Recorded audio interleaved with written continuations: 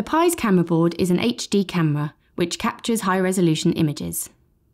It's pretty much the same as the camera in your phone, and you can use it to take pictures or record video.